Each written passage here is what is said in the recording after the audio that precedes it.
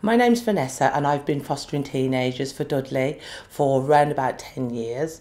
What I love about fostering teenagers is the fact that it's their personality. Whether they're being argumentative, whether they're being talkative or whether they're being defiant, I love the fact that they've got their own personality.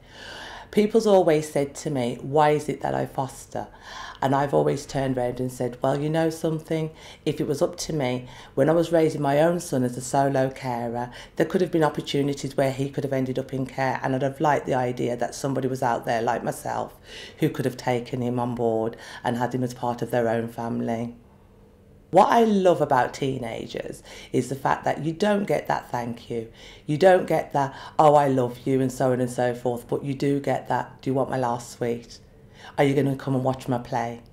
And which when you get that odd Mother's Day card, those are the things that enriches me. So that's the things that I love about having teenagers in my home. Talking of teenagers, people's always asked me, why is it that I foster and what do I like about it and how has it enriched our family? What I think more than anything else is that my mum said that was a bit mean, that I only had one child. But I think now she's got a household full of grandchildren, which she absolutely loves. We come from a big family anyway, and it's just fitted in naturally. We once took one of our children, the little girl, to the seaside, and I think that, for me, it was when she stood alongside me and we were getting our feet wet and she said, I'd never seen the sea before.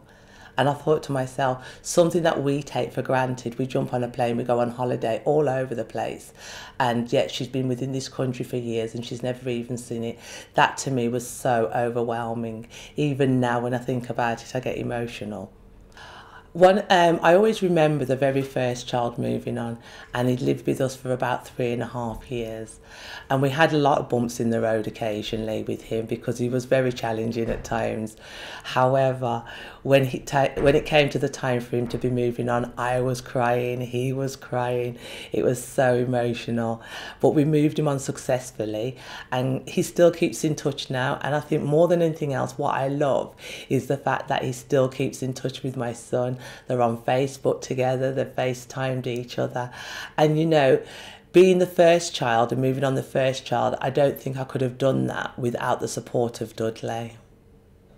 People seem to shy away from fostering teenagers, and I'm not sure why that is.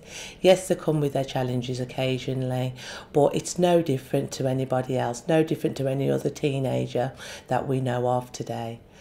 What I think I like more than anything else is when they come back as an adult and they bring their own child and you see them parenting. So what are we really? We're just a stepping stone to their adult life. So if you are going to foster, seriously think about fostering teenagers. They enriched my life and they will enrich yours.